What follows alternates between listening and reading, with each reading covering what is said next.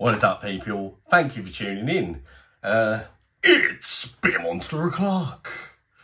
And today I'm going to be reviewing a new beer by Brewdog. Well, it's new to me because it's the first time I've ever seen it anyway.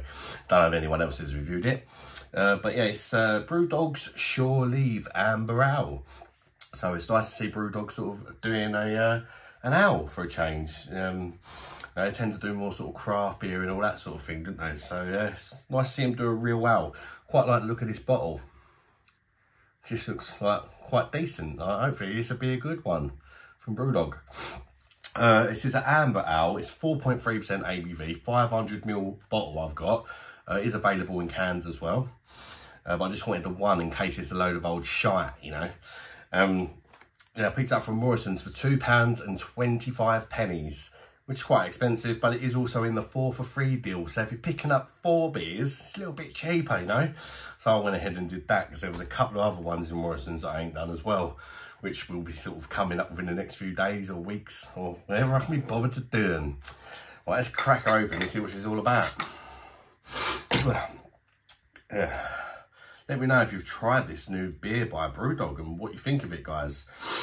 Yeah, my thoughts on Brewdog. To me, they're just another brewery. I don't really sort of, you know, if I like it, I like it. If I don't, I don't. Same as any other brewery, really. I get some beers from Brewdog that I like. I get some that I don't like. Lately, probably more that I don't like. But, yeah, I'm not a massive craft beer drinker. So, for me, it's nice to see them do a real ale. Let's look at the beer in the glass. Got a decent sized head on this one, kind of like a nice white head, amber in colour, high levels of carbonation, perhaps a little bit over carbonated for a real ale. They do tend to be like that out of the bottle though, which is why obviously it's probably tastes completely different and probably better on tap. If it's available on tap, I'm not sure, let me know if you've seen this on tap anywhere, guys. Yeah, it looks alright. A little bit over carbonated for me though, probably. Let's get my nose in there and check out the arena. This new Brewdog beer, Shore Leave. Yeah, it smells like a real ale, but you can tell it's got that kind of Brewdog sort of touch to it, you know what I mean? That kind of crafty sort of touch.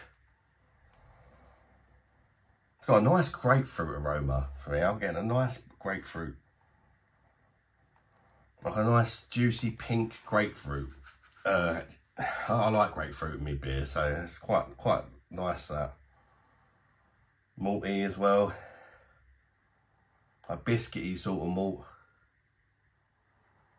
But the main standout thing on the aroma for me is definitely the grapefruit. Like I say, that pink grapefruit. It smells nice and juicy. Let's chuck it down the neck and see what it's all about. Cheers, everybody. Bosh.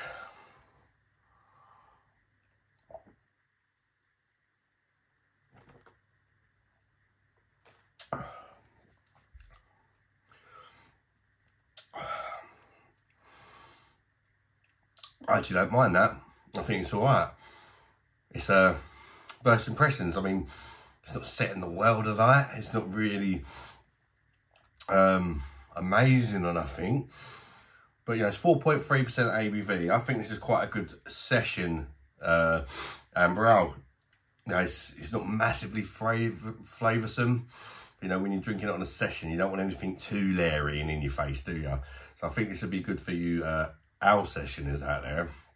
But again, like I say, it's nothing amazing, but I think it's all right. It's first sort of, if I was to describe it in one word, it'd probably be inoffensive. So I don't think it's going to upset too many people. Let's go again.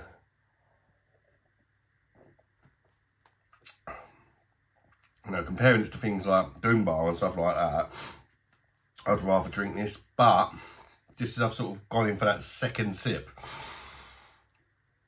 I'm getting a bit of a watery vibe to it now. Quite a watery beer. I'm getting that pink grapefruit that I had in the aroma, and that for me is by far the best thing about this beer. It sort of lingers in the background, not really lingers, sorry, but it's sort of present throughout the whole taste in the background, that sort of pink grapefruit, but it's a little bit watery. It's a little bit, you know, it could do with a bit more flavour, but you know, it's a session sort of beer, clearly, in it. So I suppose you can't go in it too balls deep for that.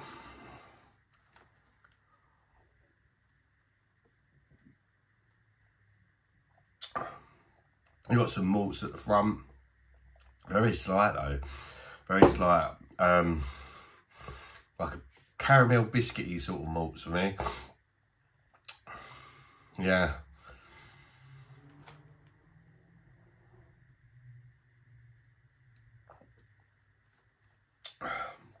Slightly hoppy on the finish. There's a bitterness, but it's a bit of a boring bitterness. It's there. It does balance the sort of sweetness from them caramel malts, but it's just sort of kind of abrupt finish to this one. You just sort of get that slight bitterness that sorts out the sweetness, and then it just goes dead. There's no sort of lingeriness to it. There's no like nice lingering bitterness in the mouth that makes you want to go in there again. I think they've played it very safe with this beer, which in some ways is good, because a lot of people like a safe beer, don't they? Like a lot of people drink Doom Bar on tap and that, don't they? That's very popular for the same reason. It's a safe beer, isn't it? It's not particularly nice, but most people are not going to say it's horrible, because it's a bit safe, isn't it? It's a bit boring, perhaps. But out of a bottle, this tastes better than Doom Bar does for me. I think Doom Bar is absolutely, well, it's not good out of a bottle at all. This is better than Doom Bar out of a bottle. Not really saying much though, really, is it? It's almost like a slightly crafty version of a sessionable Doom Bar sort of thing, you know? Got that Brewdog element. You could tell they just couldn't resist, but instead of just making a real ale, they had to put that little Brewdog touch of craft beeriness in there. And for me, it's that pink grapefruit was doing that.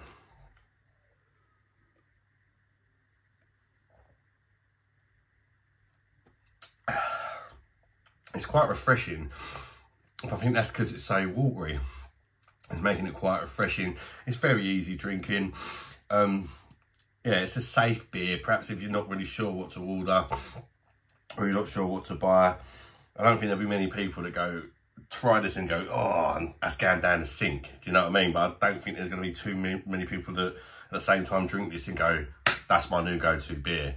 It's just a sort of an okay ale, you know, that you choose over the really bad ones. It's sort of middle of the range sort of thing for me. So I do like the crafty touch on it. It's all just a little bit too watery though, score wise.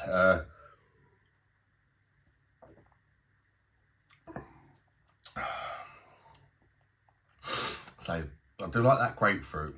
It needs to be stronger, same as the bitterness and the malts. It all just needs upping a level.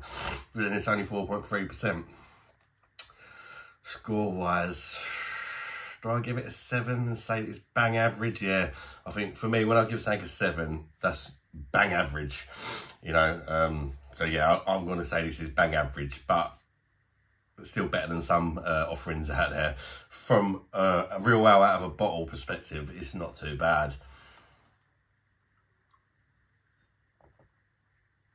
And if it tastes better on pump, like most ales do, might be even better.